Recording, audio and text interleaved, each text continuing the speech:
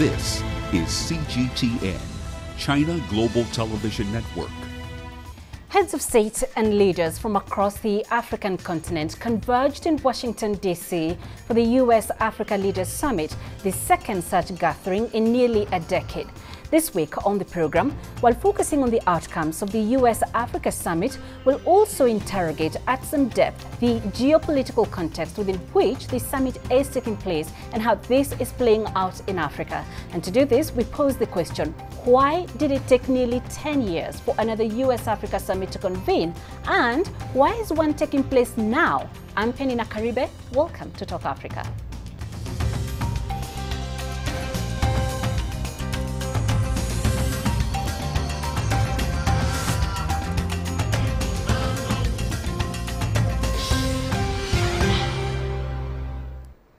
The first US-Africa Summit was held in 2014. Before we begin our discussion, let's look back at that first summit and what it achieved, if anything. Our reporter Daniel Arap Moy brings us more. This year's summit comes as Africa is trying to recover from the COVID-19 pandemic and new economic and geopolitical pressure due to the conflict in Ukraine. In 2014, the U.S. committed to enhance the capacity of African militaries to better respond to threats of terrorism and transnational security threats. During the summit, leaders pledged to support African women's participation in peace-building efforts and support parliamentary efforts to promote women's rights. The Washington summit also resolved to expand investments in youth through education and employment creation. 8 years have since gone by, and many of the pledges have not been fulfilled. According to the African Union, Washington committed to advance $110 million in support of the AU peacekeeping efforts across the continent. But to date, the AU peacekeeping mission is still struggling to support its troops deployed to keep peace on the continent. The then administration also promised to disburse $37 billion in investment to Africa in 2014, a pledge that is yet to fully materialize. In 2014, at least 50 African countries attended the first US-Africa Summit. 4 countries, Zimbabwe, Sudan, Eritrea, and the Central African Republic, were excluded from the summit due to alleged human rights violations. 8 years later, several African countries have again been barred from attending the summit. Relations between the US and Africa fell to an all-time low after former President Donald Trump used a slur to describe Africa. Washington is now seeking to restore relations which were not prioritized under the Trump administration. Daniel Arap Moy, CGTN, Nairobi, Kenya.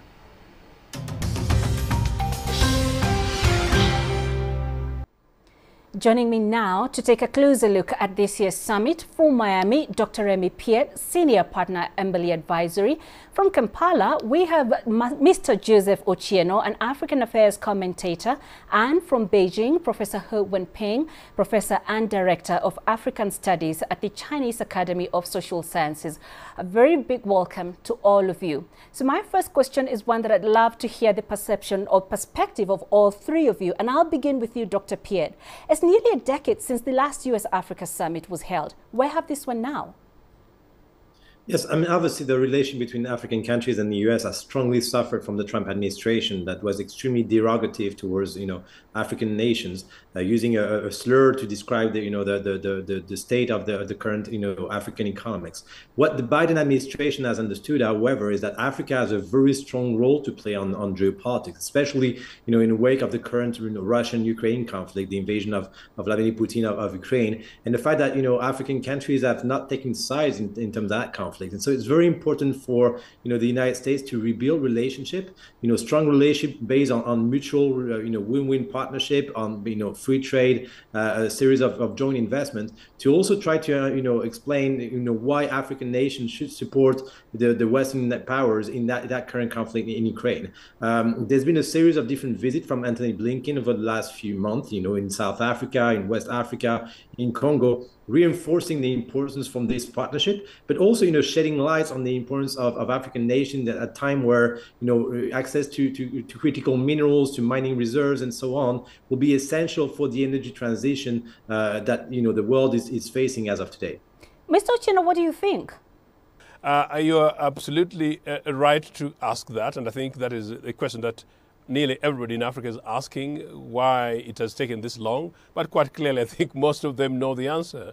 The answer is simply that the founder of this project was one Barack Obama, whom Mr. Donald Trump, who replaced him, never liked. So anything that Obama did, Donald Trump attempted to break. And so yes, after years of Donald Trump, I think the whole thing went into limbo. But by and large, of course, it's also very much about U.S. own foreign policies and priorities.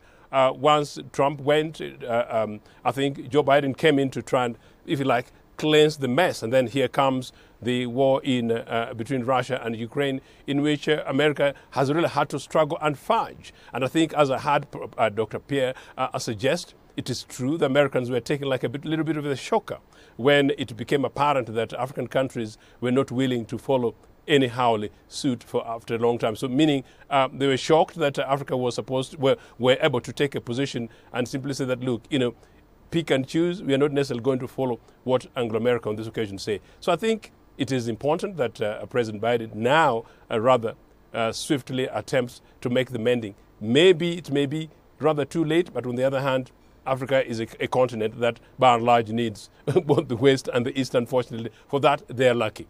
Professor Ho, there are those who've argued that this is merely reactionary of the Americans to the engagement that China has had with the African continent. Do you agree? Well, I think China's African policy has been always very clear.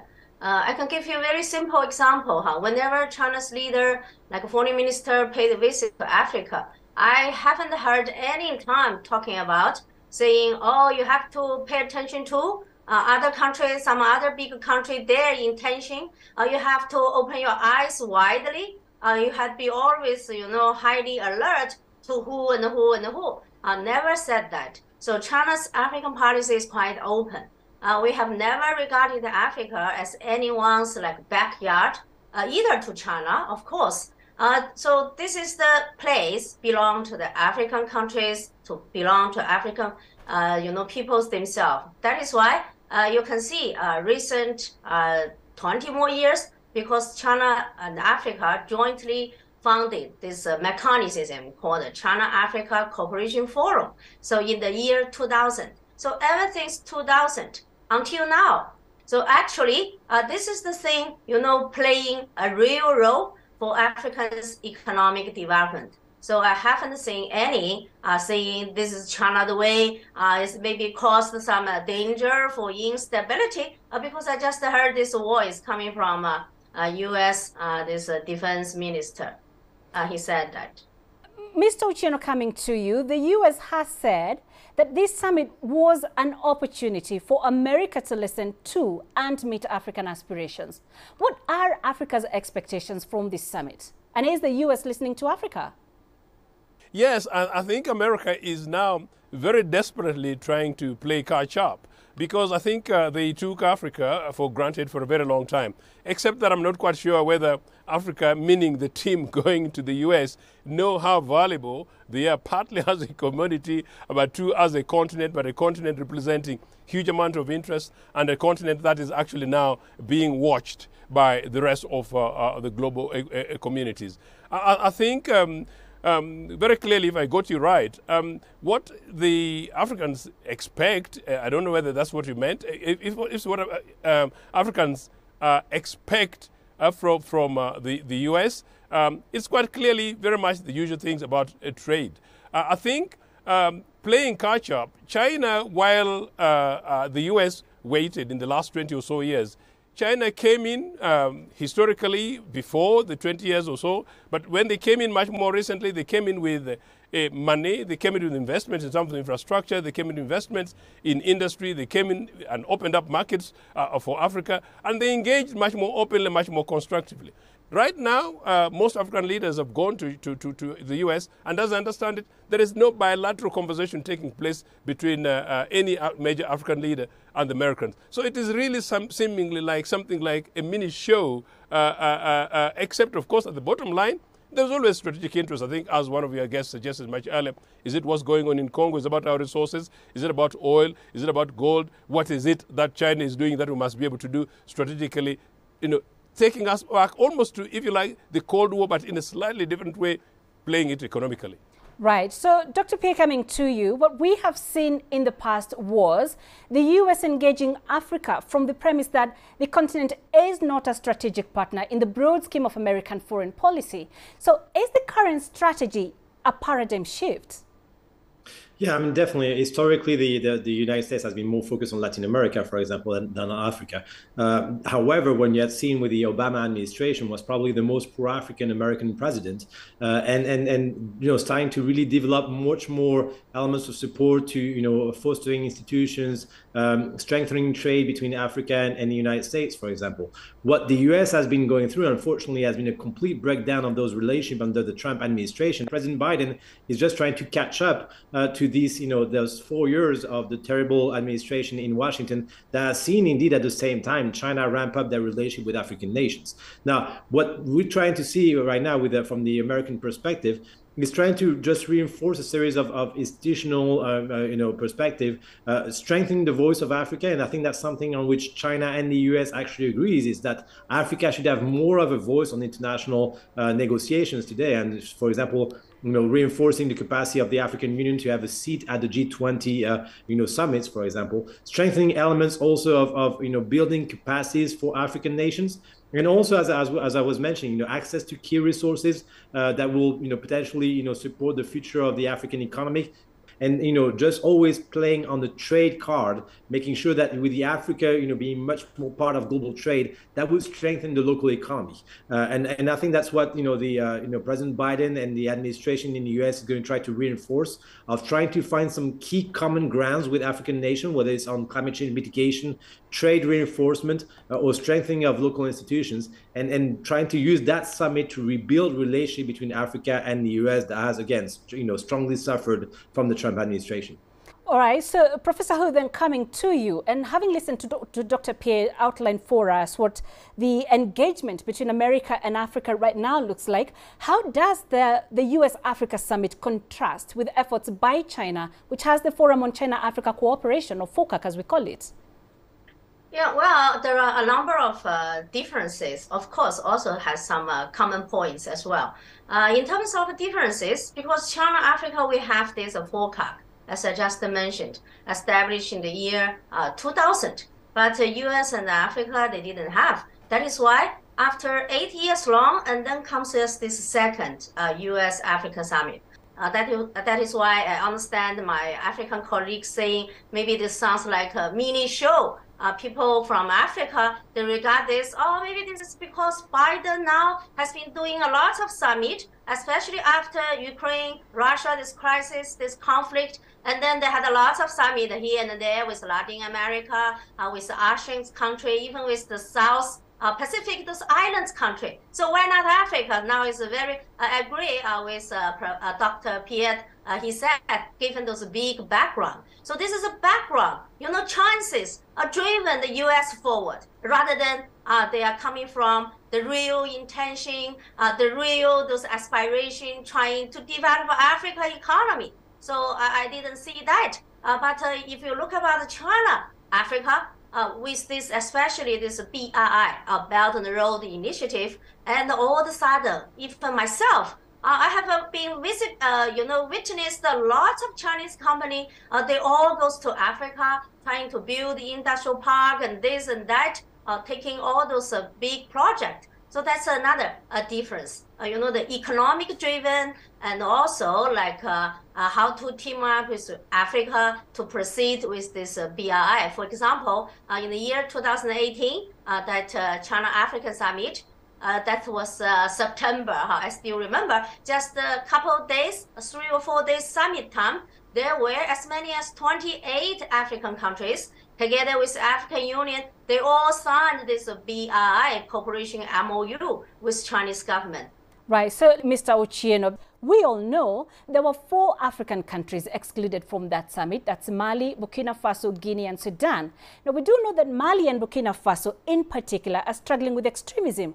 And my question is, how do you tackle insecurity without these countries on the table? I think that's a very important question, and I think it's a manifest of the hypocrisy going on here.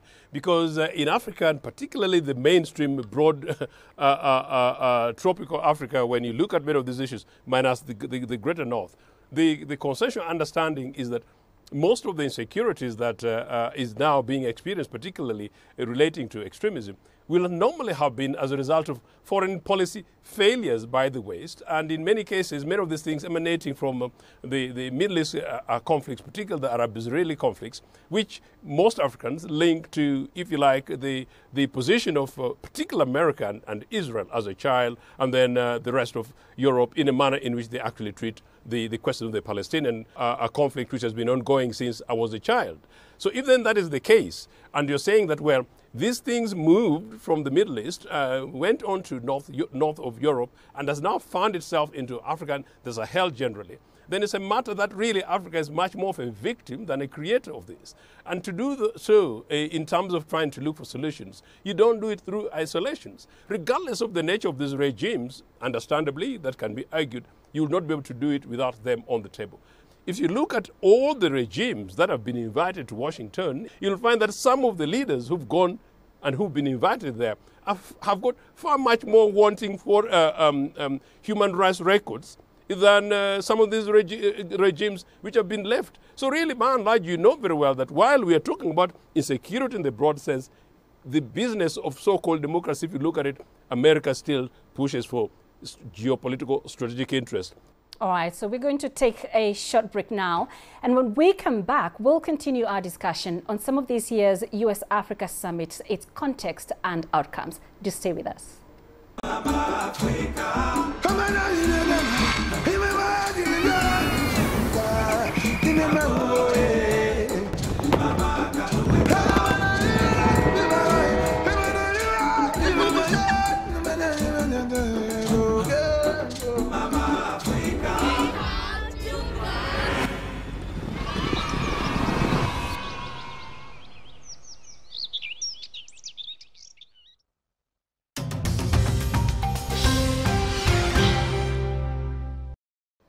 Welcome back to Talk Africa. Still with me are Dr. Remy Pierre, Joseph Ochieno, and Professor He Wenpeng.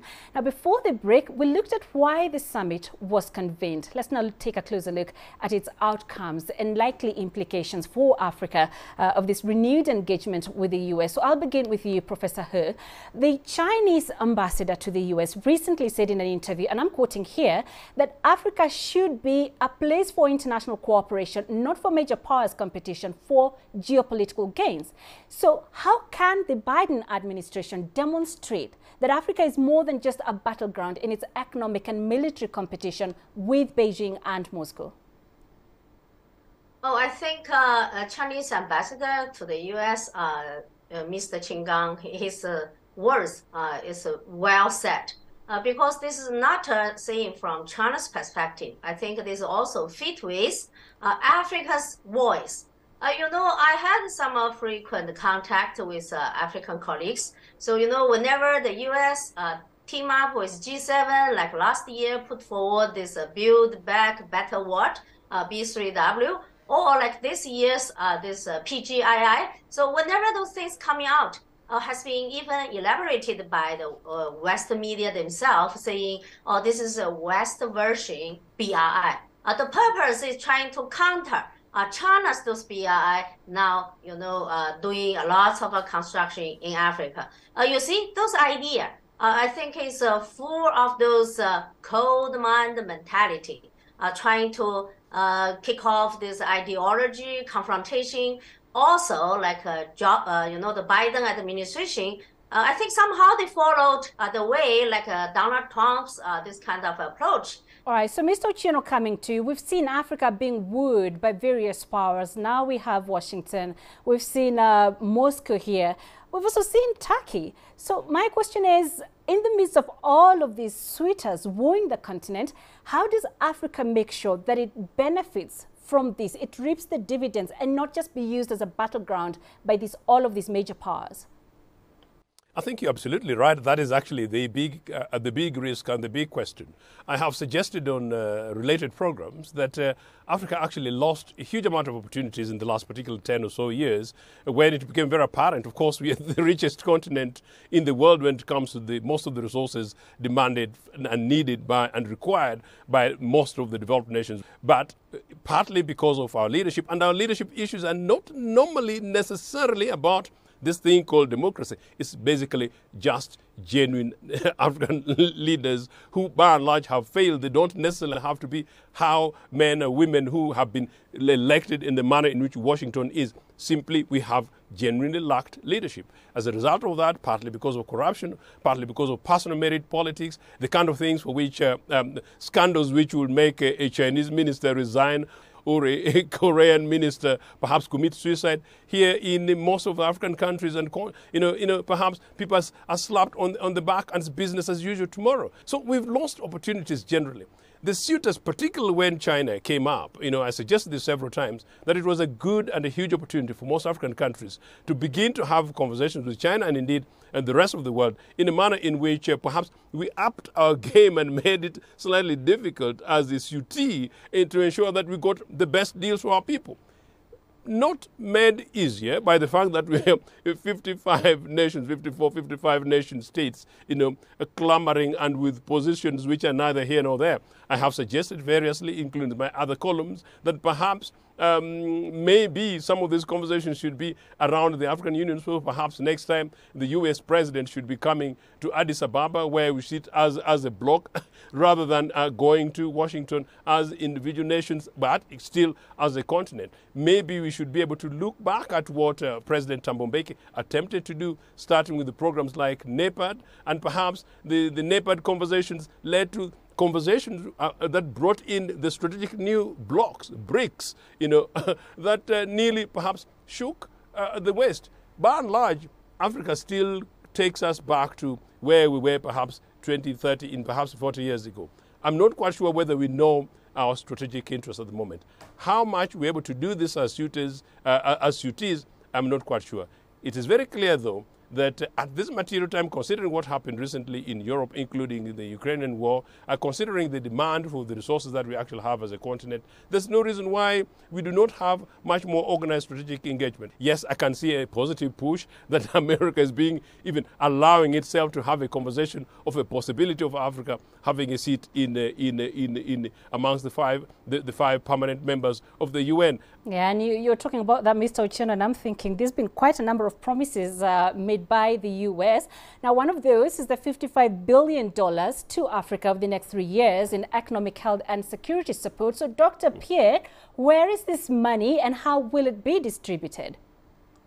That's a very important question, indeed, in terms of trying to see how to disburse this money, not only in terms of priorities, but also in terms of institutional channeling and making sure that that this doesn't fuel corruptions in different countries. I completely agree with my colleague from Kampala. Right now, there's a historical opportunity because indeed in Washington D.C. you probably have one of the most pro-African presidents, in the sense that President Biden was one of the very few voices that actually stood against the apartheid regime in South Africa. He actually very much follows the kind of Obama administration that has tried to reinforce relationship with Africa, and so there's a clear opportunity in terms of being able to benefit from any kind of economic support to the continent. But again, this is the possibilities of this being effective depends on the African leadership itself. Right now, you have only very few African leaders that have showed the desire to continue building in terms of long-term perspective, in terms of building, in terms of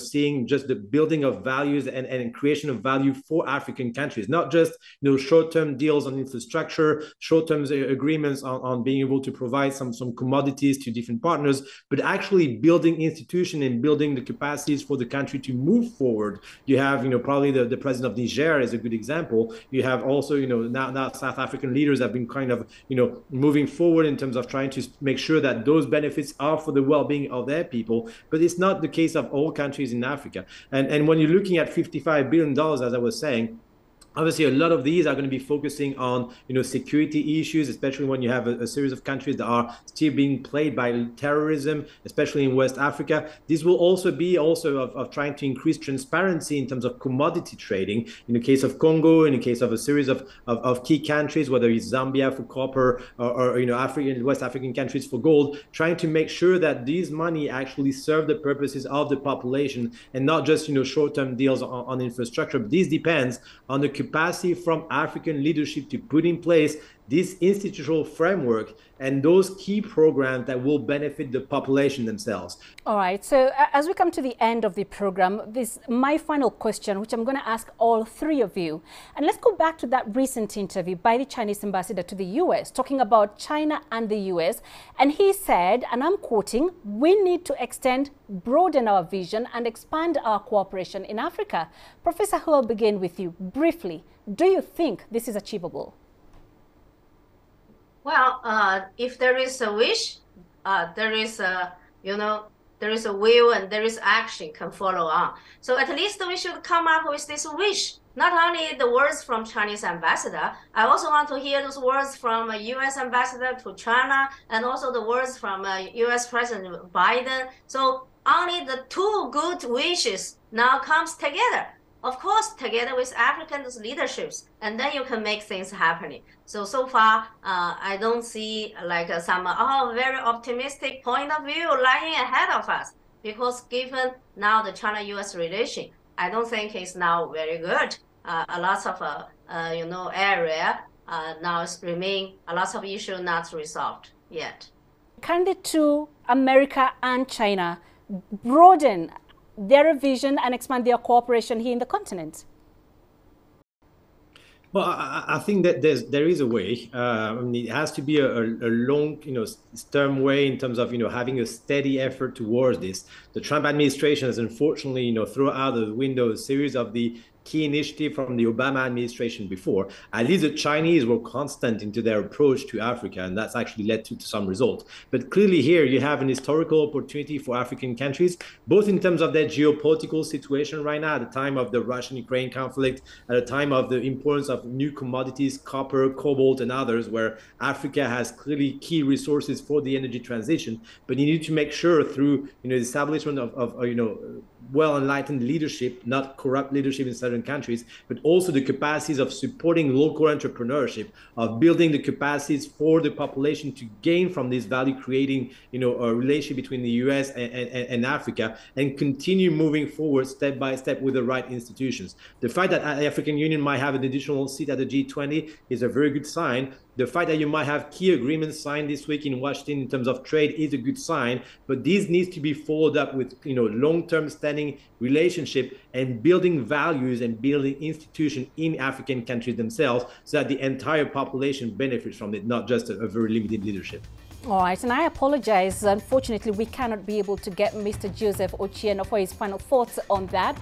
But we've had a great conversation, and that is where we leave it for this edition of Talk Africa. A very big thank you to all of our guests. Dr. Remy Pierre, Senior Partner, Emily Advisory, joining us from Miami. Joseph Ochieno, an African Affairs commentator, joining us from Kampala. And Professor Hu Wenping, Professor and Director of African Studies at the Chinese Academy of Social Sciences, joining us from Beijing.